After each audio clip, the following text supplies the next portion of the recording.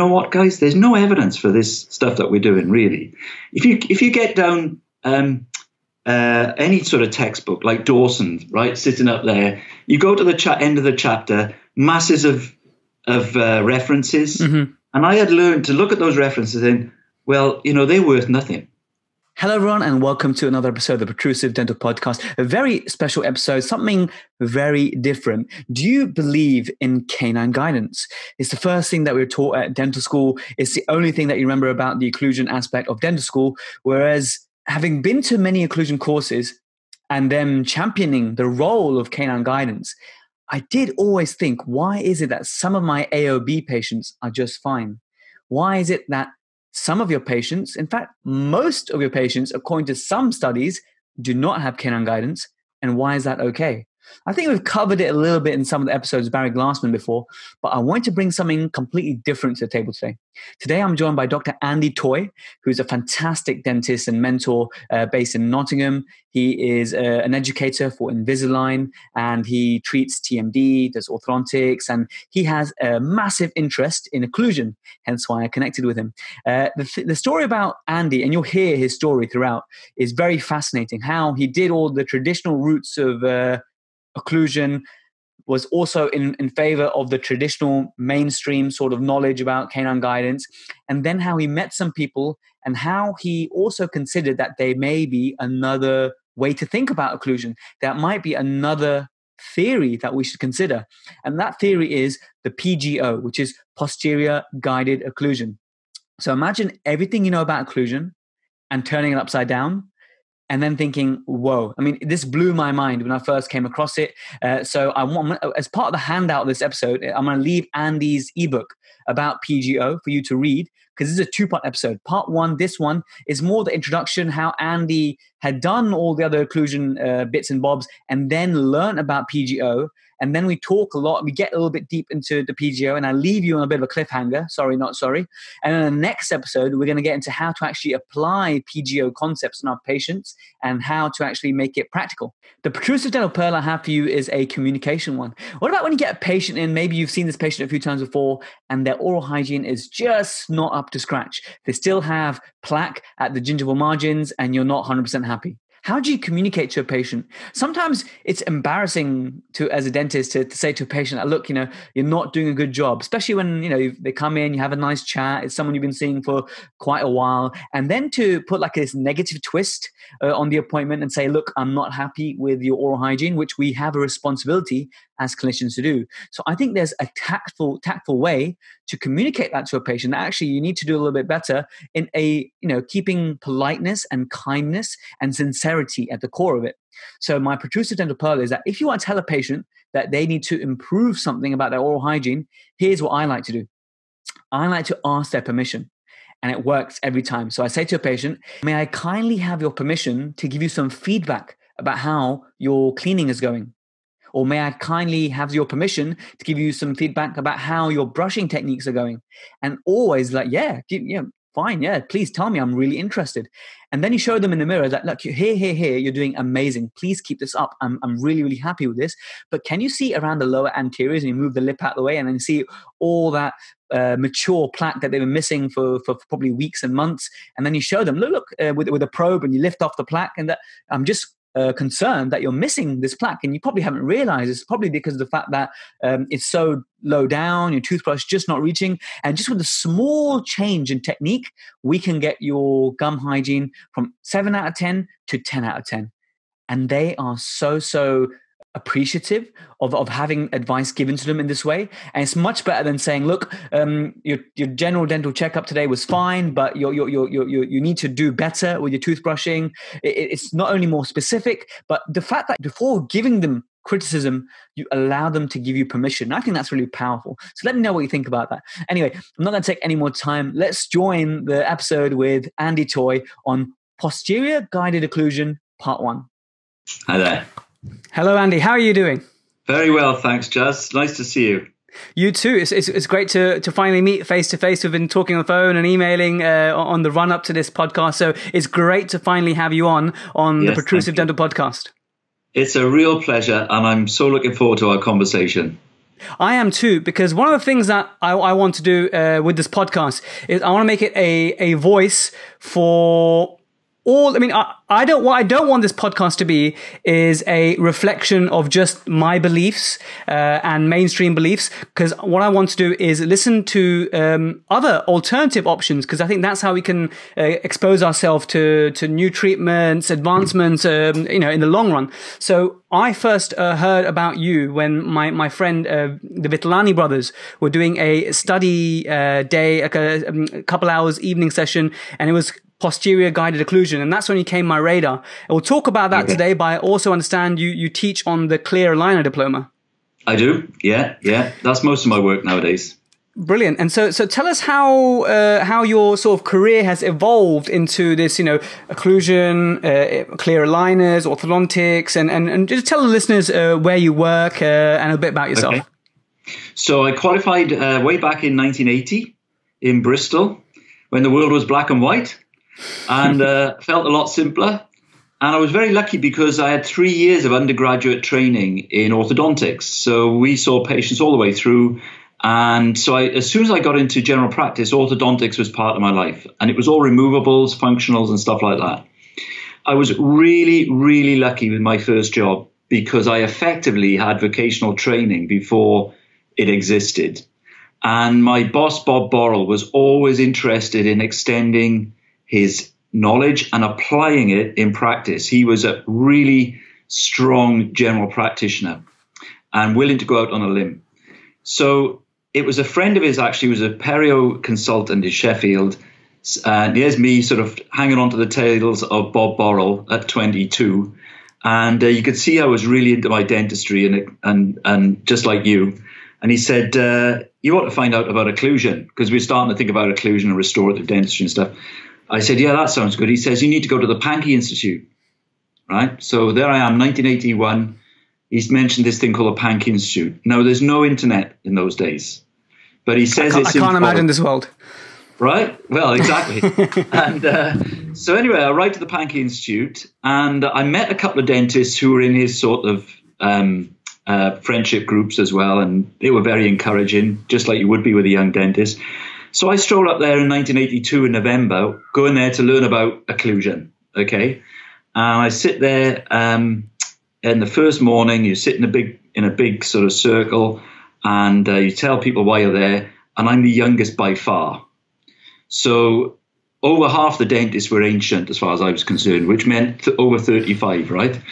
So, and yes, for sure. So I'm here to pick up on Dr. Pankey's philosophy and all that sort of stuff. I'm wondering what the hell is all that about. Anyway, Pankey is alive at the time. So he comes in about 11 o'clock in the morning on a Monday, and he starts to talk about, why the Institute is there and some of his personal stories. And then by the Wednesday, the penny drops. There's more to dentistry than just occlusion. You've got to look at the patient as a whole in a comprehensive way, not just teeth and gums and jaws, but, their emotions, their personality types. But also then it's, what about your life in dentistry? So this really, really helped me at the time, and it got me very, very excited. So I'm really getting into occlusion, and I go on all of the occlusion courses I can go on. So I don't know if you ever heard of Roy Higson. Yes, of course. Yeah, so Roy set up the British Society of Occlusal Studies, and I went on Roy's very first course that he set up, and it was actually, he set one up, and he brought Jim Orr over from the Pankey Institute, because Roy had done all the Pankey stuff. And I went on that. I went on Harold Gelb, Brendan Stack. I started to do courses with osteopaths and chiropractors. I did cranial osteopathy week. I learned how to tune into the craniosacral system. I mean, we got into nutrition. The world just opened up, and you're willing to have a look at anything and try it. So I made a TMD part of my practice in life as well. I mean, you need a certain approach to TMD to be a certain type of practitioner. But because I'd done a lot on the sort of personality and people side of dentistry, it really tuned in with that. And that carried on. I was part of the BSOS, and, we went on courses with them. I remember very well still, actually, Henry Tanner coming to Warwick at the early 90s. And we had 3 days with Henry Tanner, for instance. We were getting into trigger points and all that stuff. And anyway, that's part of your life. Occlusion is part of your life. And in terms of orthodontics, I started straight wire ortho in the 90s. I did the University of Sheffield course up there and started doing more and more ortho. And so that was part of my general practice life as well. I enjoyed it. I'm pretty useless with my hands, to be honest. So I don't know if you know Nilesh Shah, but Nilesh became a partner with me in Loughborough, where my practice is. And he's so good with the dentistry. You know, I passed all the blood stuff to him, and he was doing all the crown preps and stuff like that. But I was more the ortho and the TMD and the. It's interesting, Andy, you say that, because I always I did have this once upon a time a belief that if you don't like dentistry, do ortho. Okay. Well, but I've since moved on from that. I definitely don't think that's true anymore. I think it was in a way. So I mean, you learn to do the things you love, right? Yeah. And you know, and if you can manage your practice that way, and that's one of the benefits of having your own practice. Anyway, so another thing that was in my life was I got heavily involved with the faculty, and I was doing a lot of teaching with foundation dentists and things like that. And in the 90s, about the mid to late 90s, this thing about evidence-based dentistry comes into the world, right? So, and what I was really, really strongly in favor of really good general practitioners. Specialists are great, you know, and the academics are great. We've all got our part to play, but I feel very, very strongly that the general dental practitioner is really the top of the tree, to be honest, rather than the bottom of the barrel like they're often thought by specialists, and not everyone. So anyway, I'm part of the faculty, and we're getting involved with teaching and research, and evidence-based dentistry comes out, and all these academics are producing this research, and I'm looking at their results, and I'm thinking, well, that just doesn't look right to me. That doesn't apply to the population I'm seeing in Loughborough. So I'm getting a bit pissed off, to be honest. Can I say that on Protrusive? Oh, you can. You certainly can. I just have. So anyway. Because these academics are telling me what it should be like, and it's not like this, right? So I decided to get into some practice-based research. There was a whole sort of, you know, movement then to do research that's based in practice, and I started getting involved with that. And I'm part of the local NHS network and the deanery and all that stuff. And one of the things I do is I decide to go on the Oxford University Evidence-Based Dentistry course. Now, that was run by Derek Richards, so you might know him because he was the editor until recently of Evidence-Based Dentistry as part of the BDJ. Okay. So Derek, lovely guy, he's from Wales and the Valleys as it happens, so, you know, we had it tuned up in that sense. And I was beginning to learn about what is the nature of evidence, okay? Another thing that happened in my life is I'd taken a master's in clinical education. So clinical education involves a lot of social science research, okay, and evidence. And I started teaching the social science research module on that course. So I'm now teaching clinicians and nurses and all that, and dentists and stuff like that, all about social science research. So I'm getting heavily into what do we mean by evidence, and understanding that actually scientific evidence is just one type of evidence. And whilst you and I might have been brought up to think this is the truth, you start to appreciate, well, actually evidence has different levels of quality and applicability. And actually, no matter how much evidence you've got, nobody's got the evidence for the patient in front of you. 100%. So you have to understand the limitations of the evidence as well. So all this was part of my life. And but I'm also into occlusion, right? So there was a BSOS study trip to the University of Florida. I think it was 2002 or 2003. And we went to the Parker Mahan Facial Pain Center, University of Florida, Gainesville. Henry Gremion was the lead director there. Parker Mahan was still alive. And Parker Mahan had taught me TMJ at the Pankey Institute in 1983. I mean, he was a fantastic personality.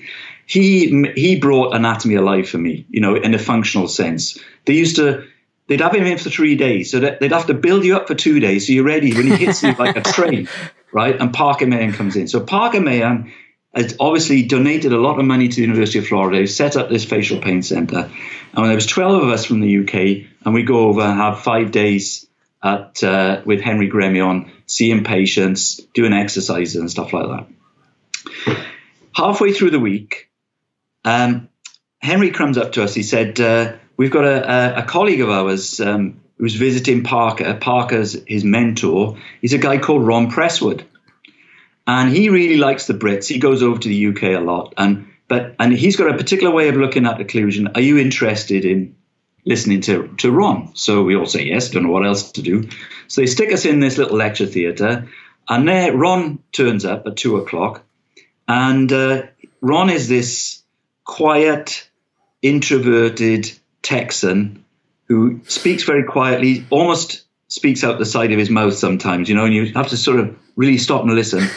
He's introverted. He's an ultimate biomechanical engineer, and he can go off at tangents and stuff like that. And anyway, he starts to give us his presentation on his views on occlusion, which is the posterior guided occlusion. And I'm sitting there listening, and I don't quite understand what he's talking about. But he had serious evidence, because all the way through that week, we're talking to these dentists. I'm saying, you know what, guys, there's no evidence for this stuff that we're doing, really. If you get down any sort of textbook like Dawson, right, sitting up there, you go to the end of the chapter, masses of references, and I had learned to look at those references and, well, they're worth nothing. So we changed in the 80s from volume quantity of evidence to in the 90s and early 2000s, it's about the quality of the evidence. And the quality of the evidence for occlusion was very, very poor. Okay. I knew that stuff worked, but the way that I'd been taught at Pankey and all these other places and modified it to my own thing. So I wasn't wrong. Occlusion was important, but the evidence was poor. So Ron is standing there, and he's coming up with some serious evidence, such as anthropological studies. Okay. The other thing about Ron was that he'd been one of the original teachers at the Pankey Institute. So when they set it up, I think there was 12 or 13 original teachers, and Ron had been a teacher there right from the start. He then taught with Henry Tanner for 20 years. Wow. So I didn't know what he was getting. It was very challenging what he was telling me, because it felt like it was like 180 degrees from what I was being taught and practicing. But he had evidence, and I thought, I've got to listen to this guy. I've got to get to understand it. Now, one of the reasons it's challenging is we're all sitting there. We spent thousands of pounds to get there. We're all under BSOS. We've spent tens of thousands of pounds learning about occlusion in our time, right? And I bet you're the same. Yep. And you get embedded in one way of thinking, you almost have to enjoy. You have to say it's right, because you're pot committed. You are, and if you say it's wrong, you feel a bit stupid, to be honest. So we all get. This is one of the things about occlusion. I think we all get entrenched. And one of the lovely things that I've noticed about you is you're willing to be what I call positively skeptical, right? You just don't accept it, but you're not going to ignore it either. Definitely. So anyway, and that's a stance that I would like to take. So Ron tells us this stuff, and I go up to him at the end, introduce myself because he's a Pankey guy and things like that. And I said, that's really fascinating. I don't really get it, but I really want to know more. And he says, well, I'm coming over to the UK in 3 months' time. Why don't you come to the study club? So he's off down to Bristol for a study club. I listen to him again. Again, I get a bit more understanding. So I invite him up to our study club in Loughborough. So 3 or 4 months later, he comes over to the UK again. One of the reasons he has to come to the UK is because he can't talk about this stuff in the US. He gets shouted down. So he's this quiet little Texan guy, right? Engineering type. And, there's people with vested interests on teaching a certain type of approach to occlusion over there. And he was saying, it's not like that. It's not like that. Well, okay? Andy, for the benefit of those listening, some of the young dentists out there who may be UK graduates, for example, which is the majority of my listener base. I know I have some from America, and to those listening in the US right now, please don't be offended by what I'm about to say. But in the US, just as you mentioned, Andy, these conferences they do get very heated with the different occlusal camps, let's say. And I've heard, of fistfights breaking out at these events and stuff. So just to give some context to what Andy is saying here is that, that's probably a good reason why Dr. Presswood was not able to speak about his very alternative view at the time. Yeah, absolutely. So he wanted to explore this model. Right. One of the things I'm going to really enjoy about our time now is you're going to ask me some questions about it. And every time we talk about it, we learn something about it because it needs to be tested.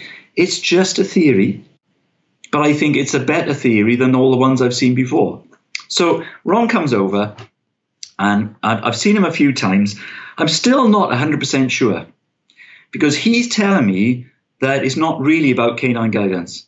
Right. And I have worshipped at the altar of canine guidance for 20 years, okay, and tried to build it in. And I can remember building massive bits on my splints to get the canine involved, okay? I've spent that time. And he's telling me it's not like that. So I still don't really, you've got to get into your own clinical experience to really, really trust something. Mm-hmm. So one of the approaches that he taught me, and this is the way that he and Henry used to teach the splint courses, he said you start to, and this is a great tip actually for anybody doing TMD, okay, is you let the patient drive the adjustment, right? So the patient, it's not your splint, it's the patient's splint.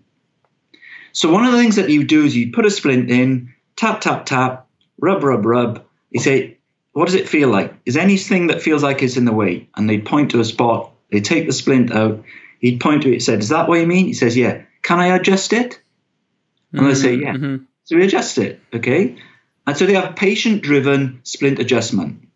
I love that.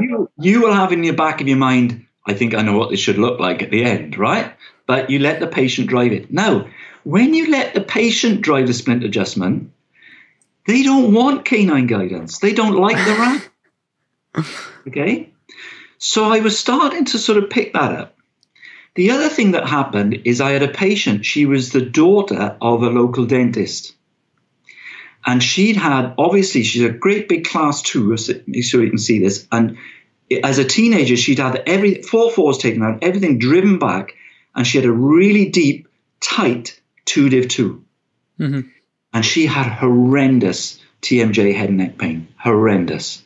And you can just imagine the mother, how bad she felt because she's a dentist and she ought to be able to do something about this and nobody could do anything about it. And she was one of my first patients I put on a PGO splint, right? And I'm telling the mother, let's try it. Let's have a patient-driven splint adjustment experience. And so the mother dentist sitting in the corner there. And we basically, one of the things that you want to do is to get some what we call freedom centric. I'm sure you're familiar with that. Yep. And I was basically building the vertical here and getting that release, okay, of that deep bite. Mm-hmm, mm-hmm. And I basically said, well, we kept driving it. She kept saying, I don't like this at the front. I kept taking it off. And I had her actual teeth poking through the anterior section. I can visualize that. Mm-hmm. Right? And we send her away, and it makes an incredible difference. And so I basically just put it felt a little bit like the old Gelb splint. I don't know if you're familiar. I was just going to say that it seems like almost like a posterior, like a pivot appliance almost. A Gelb appliance, what you're describing there. It does, Philly, but it's more, because I've done loads of them. Mm. But actually, the working part of the splint is what we call a centrum at the back of the splint, and I built that in. So it wasn't just a flat plane or a Gelb appliance that was designed to move the condyle into some sort of special position and stuff like that. It wasn't that. And it did cover the anterior teeth, but there were some little windows there because I'd ground so much away. Sure. Anyway, made a big difference to her head and neck facial pain. So the penny was really starting to drop here, and I'm thinking, so all my splints then, I started doing as PGO splints. And I got good results with my normal Tanner appliances, to be honest, because the way they teach you the Tanner appliance at Pankey, they teach you freedom centric and make it very flat. And it's just that they say you should have canine guidance and immediate posterior disclusion. So what I was doing here was I was creating a centrum at the back with no posterior disclusion, but smooth and harmonious, patient-driven, because they'll tell you if it doesn't feel right. And I wasn't bothering to put a ramp on at the front unless the patient, eventually got into it. And I was getting good results with pain, just like I was getting with my Tanner appliances. But interestingly, a lot of the clicks started to clear up as well. Because I used to say to the patient, I think I can make a difference to your pain, but I'm not too sure about the clicks. But if you're out of pain, would that be okay? They say, yeah. But I was finding with the PGO splints that the clicks were starting to go. So that was an interesting experience. So in my map of the world, Andy, the way I can, because it's funny, right? When you learn something and then you apply it and then you figure out supposedly a way something works. And when someone else offers an opinion, and sometimes you could say, okay, maybe I was still getting good results, but it was for different reasons than when I initially thought. Exactly. Which is why we had that phone conversation. You'd mentioned that, and I really respect that, and I really like that. So in my map of the world at the moment, when you said exactly what you said, I'm thinking that by having these centrums, you're giving the temporomandibular joint a bit more support by having a bit more posterior guidance, if you like, rather than less support. For example, the more you anteriorize a splint, the more seating you get of the condyle, and that may be compressing some of the tissues. I mean, that's me being very biological engineering type. Okay, so you're right in terms of support, but you do want a seated condyle, right? And so the reason that you get a more stable condylar position in function is because you're switching muscles on. Mm-hmm. Now, this is a significant difference to every other approach that I've heard in dentistry, that, you get health when you switch muscles off. There's something about the overworking of the muscles. So I'll take you back now to my work with chiropractors and osteopaths. Please. This is one of the sort of challenges I used to get. And I learned this particularly off osteopaths. They were all about function. And it wasn't, whilst they work in a structural way, what they're really interested in is the patient's function. So when we were looking at a patient, you start to see, well, they're not symmetrical. Is that a problem? And they say, not really, because you can be functional in an asymmetric way, because nobody's asymmetrical, okay? And they would be always, when they're talking about joints and stuff, is that we want to make these muscles strong around the joint. And then, I don't know whether you've had a knee injury or anything like that. You go and get treatment for it. What do they want to do? They want to strengthen the muscles. And yet the jaw joint, they're trying to switch muscles off. What Ron was coming back with, he says, well, actually, no, we want stronger muscles. A healthy joint needs good, strong muscles, okay? And you can go to Wolff's functional matrix, okay? And there's a basic biomechanical principles that show that the structural part of the joint is dictated by the function. Mm-hmm, yes. The better function you have, the better the joint. Okay. That's like a functional matrix theory as well, right? Moss functional matrix. Yeah. Yep. So you've got so when eventually a part of the story is then Ron keeps coming back over, and Ron gets one of his patients offers him $250,000 to do some research. All right. So Ron comes back over to Loughborough. He says, I've got $250,000, and I was telling you I'm interested in practice-based research. And always when we're trying to do a research project, the money was always the problem. Mm-hmm. This time we've got some money, right? So I'm thinking, right, we got some money now. Let's do something with it. So I write to all of the dental schools I know in the UK have got an interest in TMJ and occlusion. And instead of me saying, I'm a GDP, can I come and do some research? They say, no, we haven't got any funding. I'm saying, I'm a GDP, can I come and do some research? And I've got $250,000, right? A better proposition. So anyway, send all those emails off. And guess how many replies I got? I think I sent 8 emails. It's probably going to be not very much, unfortunately.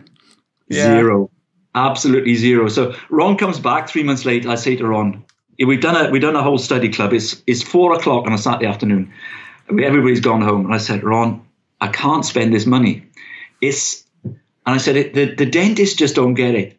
We need somebody who understands muscles and joints. And then the penny drops. I'm in Loughborough, right? Literally a mile down the road is one of the world-leading sports science universities, the best, okay?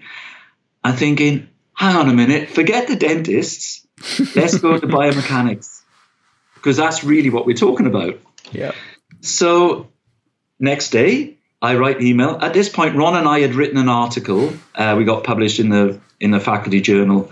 It was a historical perspective on occlusion and stuff, right?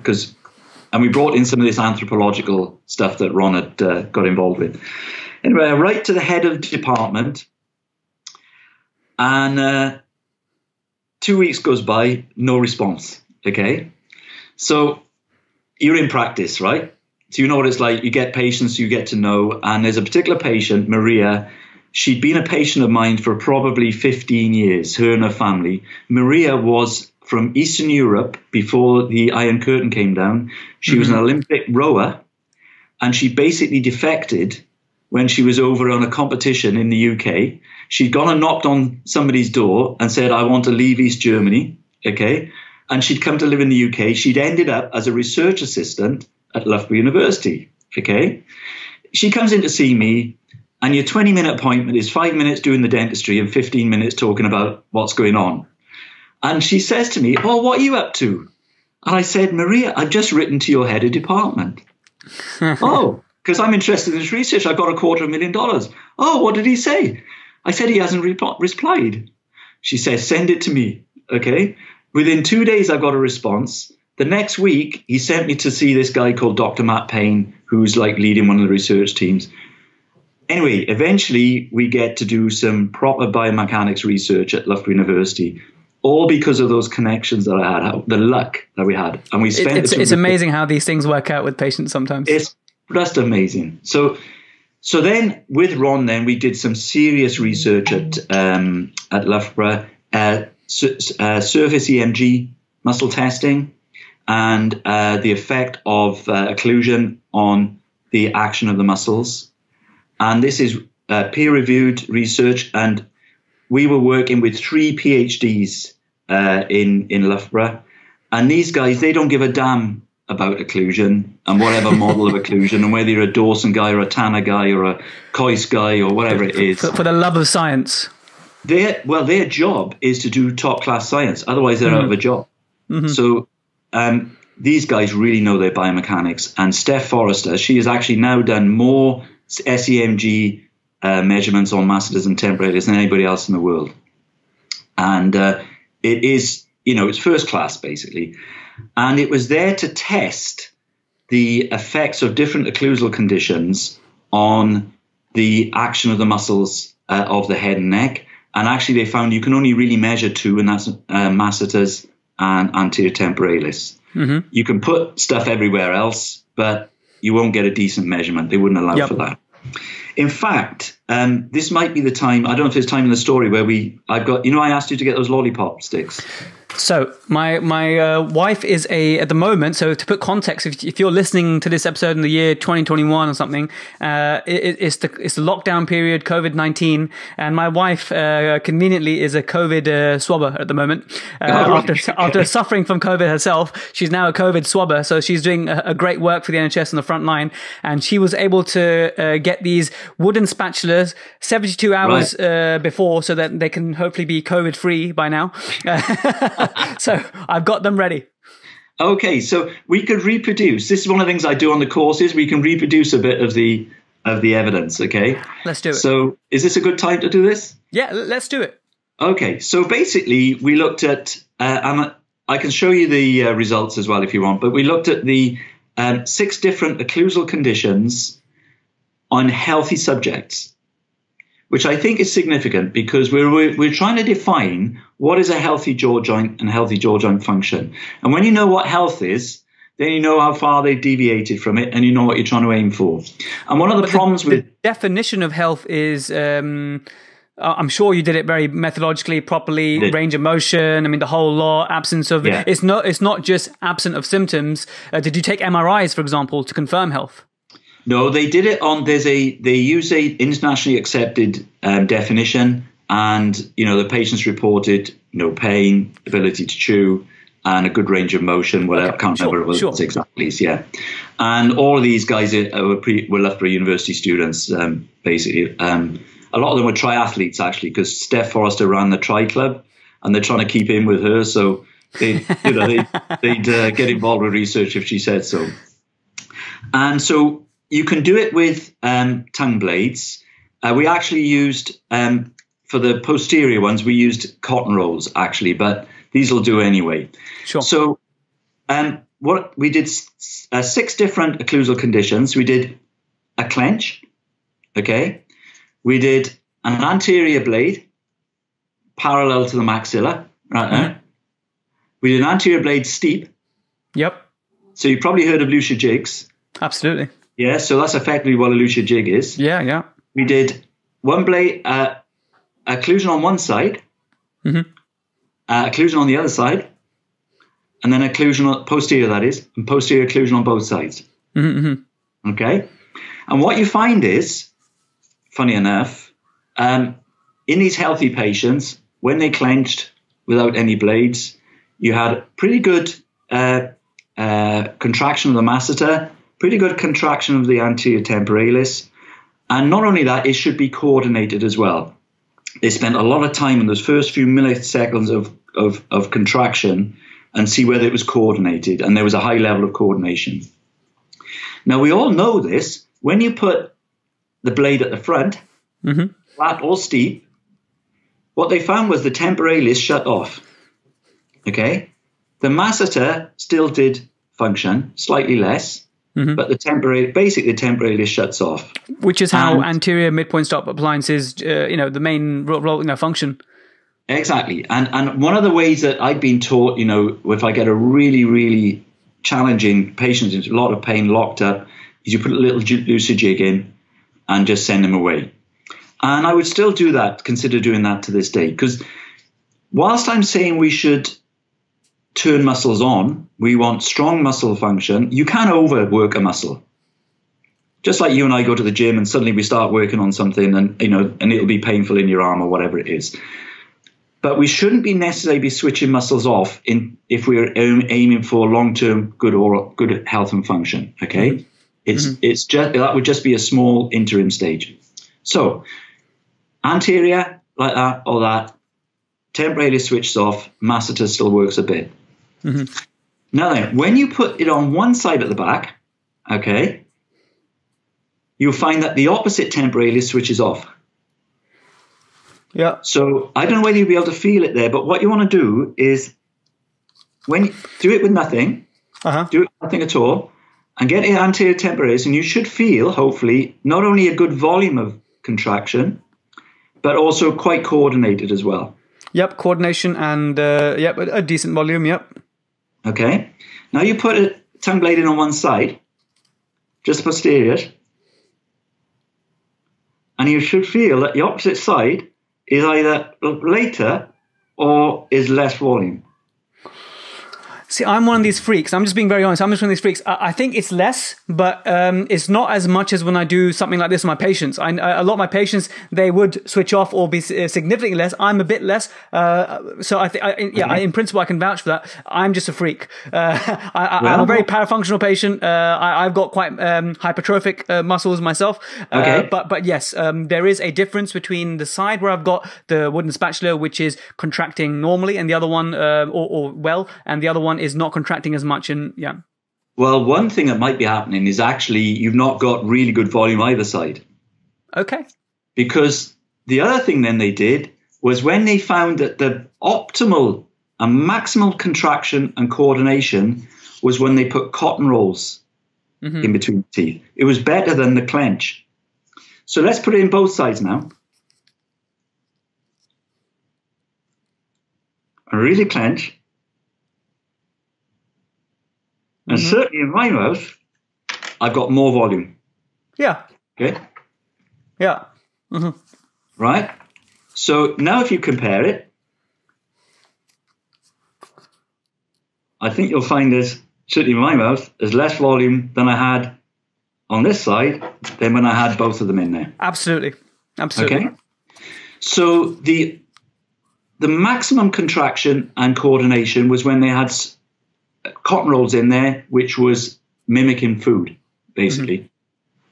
So let's think what's happening now, because you started to talk about when you have an anterior contact, that it's affecting the ability of the condyle to really seat.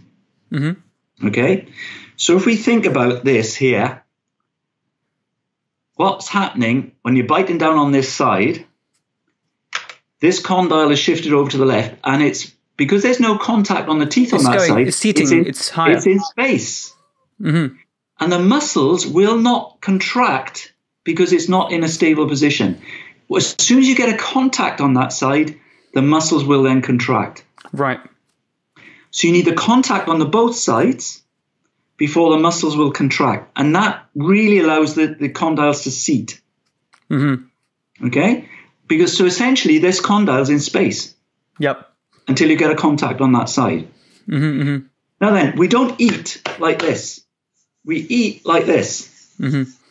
So you have to have contact throughout that movement, which means that you have contact on the non-working side.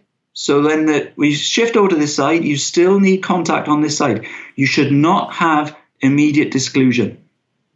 Because that would be an unsupported joint on the other side. Exactly. Mm-hmm. Exactly. Mm-hmm. So this is, it's an inference from the data, but why do the muscles contract maximally and in most coordinated way? It is because it allows that condyle to really seat into Zola's tubercle.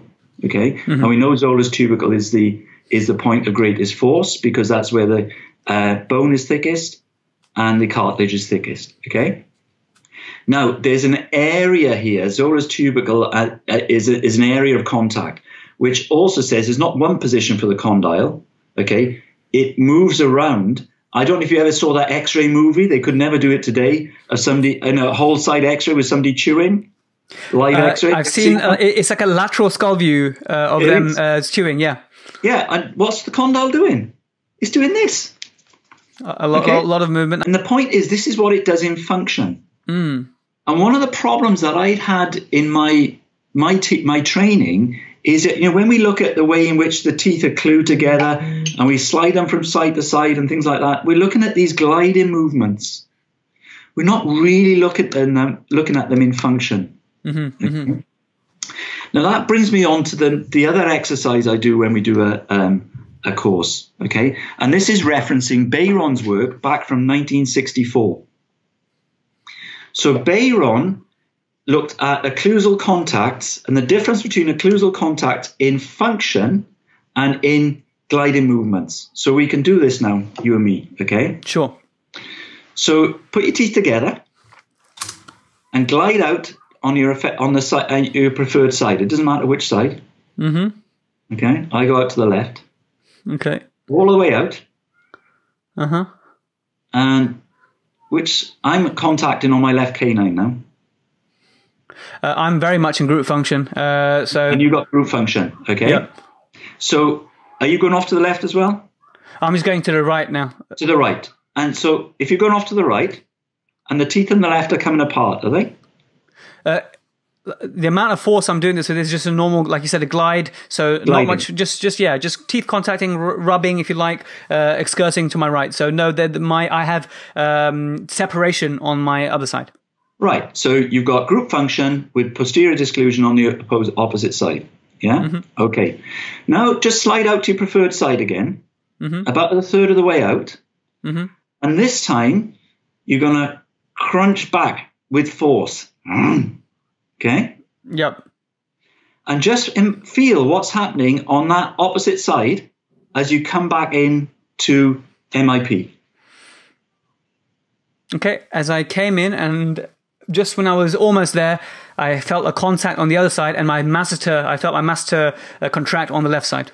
Great. So you felt and with force, there's not immediate posterior disclusion. Mm-hmm. Okay, so when you glide, there is. But when you put force on, mm-hmm. when you apply functional forces, the teeth come into contact. Mm-hmm. So when I'm trying to explain the difference between what I've been taught as canine guided occlusion in the past and the way we're teaching posterior guided occlusion now, I say there's two ways of looking at it. There's a sort of structural way, and it's either about the structure or it's about the function. And posterior guided occlusion is about function. Because when you look at occlusion with function, you have to factor in there's compression of the joint, okay? The bones compressing, the periodontal ligaments changing, and although it's a fraction of a millimeter, it's a significant fraction, teeth come into contact.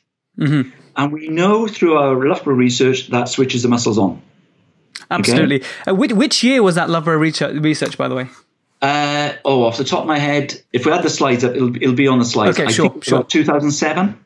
Okay. Fine. It's the Journal of Oral Rehabilitation. Mm-hmm. We've done another couple of studies there as well. We might get into that one. Sure. So what Ron was describing was actually confirmed then. He was just confirming what was this Bayron research had done way back in 1964. And when you do it with dentists, we've done it in all our study clubs, you get something, I forget what it is exactly, about 40 or 50, 60% are canine guided, about 30% are group function, and every now and again you get somebody who's got function both sides, they got contacts both sides. When we ask them to bite back with force, you find about 2/3 start to feel that non-working side contact. Sure. When we then go in with occlusal silk marking paper, okay, mm-hmm. you find that contact on 100% of dentists. Mm-hmm, mm-hmm. Okay, it's just that we're not always aware of it. Yep. So this posterior guided occlusion is coming out of what we see in nature. Right then, so back to Ron Presswood, okay? One of the things that happened in Ron and Henry have been working together on this thing, and they've got this idea that this is the way that occlusion should be because it's patient driven, and they used to do minimal adjustment to the occlusion. You know, I was taught, you know, massive amounts of equilibration, and you have to have ... stripe, ... You know, they were doing just touching here and there because it was patient driven, and the patients were getting better. So Ron's at a party. Andy, that was on splints, or that was occlusal equilibrations, or both? Well, I've done an equilibration course at Pankey. I think may have done it twice actually. Yeah. And we would aim to get that those ... stripe ... on every patient. Okay. And that was very different to what Ron was doing. Exactly, because mm-hmm. Ron and Henry saying, well, actually, you don't really need the canines necessarily. It's really what's happening here, and you certainly don't want posterior disclusion in that initial, what we call centrum thing. But that is with force. Well, because we're interested in function, right, then you should aim to build, if you are building somebody's occlusion, you should aim to build in the ability for that non-working side contact to come in. And actually, I'm going to bring you on to my next prop now. I hope you can see this. See this little spoon? Yes. Okay, and if you look at my ebook, I've tried to build this into the pictures. Yep. If you imagine, that's where the centric stop is. Yep. Okay, and if this is the lower right second molar, as you move over to the patient's left, they should ride up and down. And your finger there is the palatal cusp of the upper first molar or second molar. Yeah, exactly. It doesn't matter which. It could be a first or second molar, but that's the contact that you're looking for. Okay. Yeah. There's a little centrum, a little bowl to allow a little bit of movement, mm-hmm. and then as soon as they start to move off to one side, it rides up at least for the first millimeter or so at that posterior guide. Now we call that a guide now. Up until really understanding Ron's work, if I saw that, I'd be grinding it away. Okay?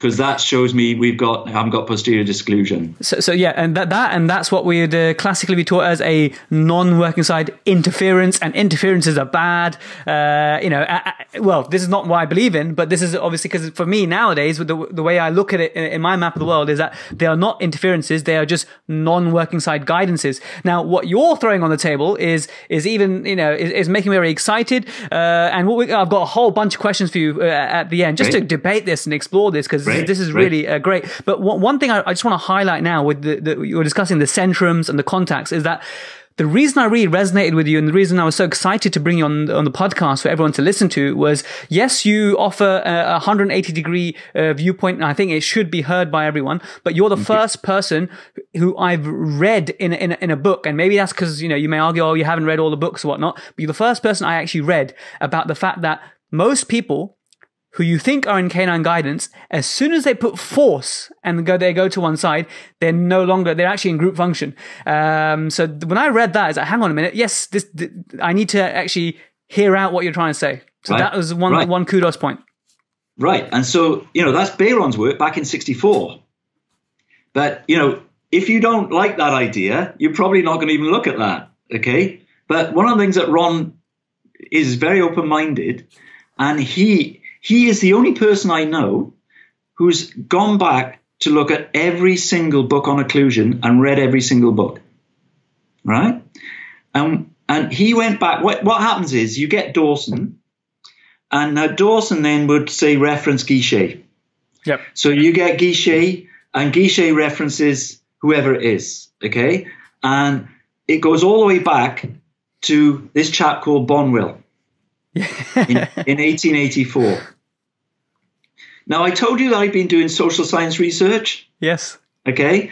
So this is what I understand is you have to understand the social history of how we learn and what we learn about. So I'm going to give you a little bit of social history now of occlusion. Mm-hmm. Why do we think of occlusion the way we think about it? Is that a rhetorical question, or you want to answer that? Well, this is actually Ron's. Ron is such he's such a detail man. He says I've got to find why we think the way we think, because it's not matching what I'm seeing in the real patients, right? Yeah. And other bits of evidence. So it goes all the way back to Bonwill. And Bonwill was the first person in English, anyway, to write about occlusion. He was a very well-known dentist. 1884, he writes this paper. And he says the body is designed on a set of equilateral triangles, okay, most clearly manifest in the mouth and jaws. And in the mouth and jaws is based on a 4-inch equilateral triangle, 4 inches from here to here and 4 inches from here to here, okay? So where did he get this information from?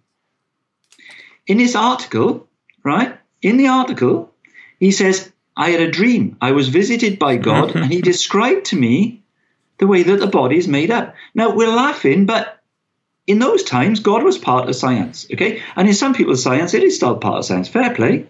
But so anyway, we're 4 inches from here to here and 4 inches from here to here. So it tells me two things.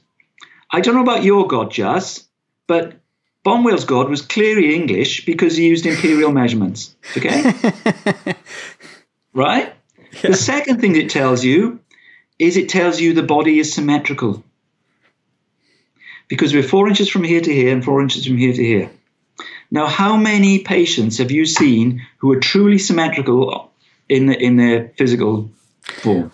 Well, having done a diploma in orthodontics, one thing I started looking at more was faces. I really went from a dentist being looking at teeth to looking at faces.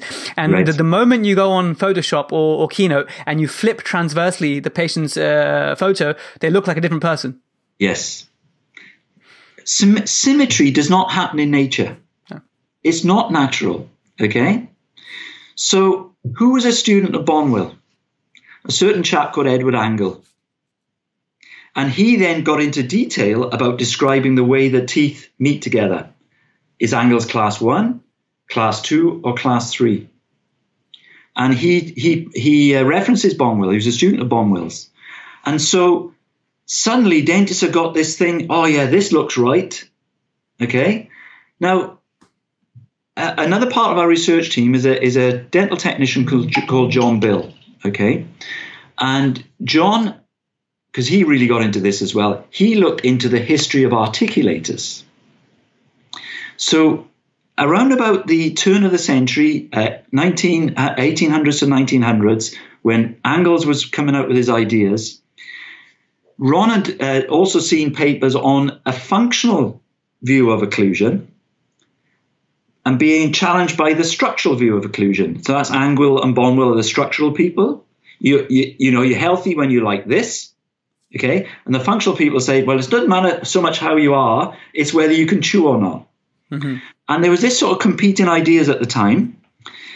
Now, the articulator manufacturers would go to both camps and say, tell us what you want, we'll build you an articulator.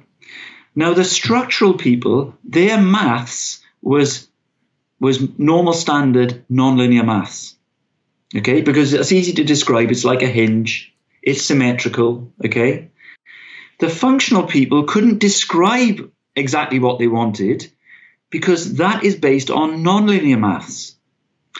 And the condylar movement and occlusal function is nonlinear. And nonlinear maths did not exist at the turn of the century. So basically, the articulator manufacturers pile in with the structural guys, and then somebody's got something to sell. So it starts to build up from that. And these functional people, you know, couldn't really compete with that or whatever. And frankly, I don't know, you're not that old, but I can tell you a lot of my friends and colleagues who qualified when I did never bothered with occlusion throughout their whole career. And they just got on with life in their way, okay? And nobody died, pretty much. So basically, the structural that's why the structural ideas took hold, and then it all leads up to people like Coyce, Dawson. I'm not so sure about Coyce, to be honest, because I hear that, you know, he's far more functional. But, you know, the Dawsons of this world, Guichets, and certainly orthodontics, for God's sake. So your orthodontist used to be taught you got to treat a class 1, you know, and get the patient to class 1. And that's why that dentist's daughter had 4 4s out. She had to get to class 1, you know, so the molars class 1 and all that sort of stuff. I mean, it pervades everything that we think about. So when I'm teaching on the diploma, we do look at, are they class 1, 2, or 3? But I say to people, look, this is not a treatment aim. It's just a description. And if you know how far they are from this reference point of class 1, doesn't mean to say you should treat a class 1. Because you have to treat according to the needs of the patient. And patients are not symmetrical. And some people's skeletal patterns are more 2, some people more 3. What you're looking for is a functional occlusion. And you can have a functional occlusion with a 6 millimeter overjet. You can have it with a -3 millimeter overjet. And you can be in a terrible, terrible pain if you have class 1 and, you know, 2 millimeter overjet, anterior contacts. It doesn't relate to whether they're in pain and good function or not. It's not related. So how did I get there? So basically, I was telling you. That's very refreshing, though. It's, you know, that's very refreshing to hear about. No, we don't have to treat everyone to class 1, but still, on as far as I can see, on postgraduate degrees in orthodontics, they still teach Roth's 5 sort of principles, which very much echoes from Angles and Andrews, and it continues on from there. Yeah. Yeah, it's part of the structural school of orthodontics, okay, what I would say. And so when I try and make a difference for people, I say, well, you either, you know, this is a structural way of looking at it. We have a functional way of looking at it. Okay? But Andy, most specialists would call that, you know, if you say to a specialist, well, in this case, we can accept the degree of class 2 in this case, they would then say, okay, so you're going for a compromised treatment plan. And that term then makes you, it almost undermines your entire thought process and what you're trying to do for the patient. Right. And so we have the evidence to show that the compromised, so-called, is actually the best way of treating this patient. Because I'm going to give you now, probably because we've been going on a bit, but I'm going to give you what I think is the killer piece of evidence. Okay. So that's quite heavy stuff. I hope you enjoyed some of Andy's stories of the origins. Next episode, we're going to go really deep into PGO, and we'll also talk about how Andy applies PGO actually clinically to his patients and what he's looking for in his Invisalign patients towards the end of the treatment protocols. So I look forward to catching you for part 2 of PGO.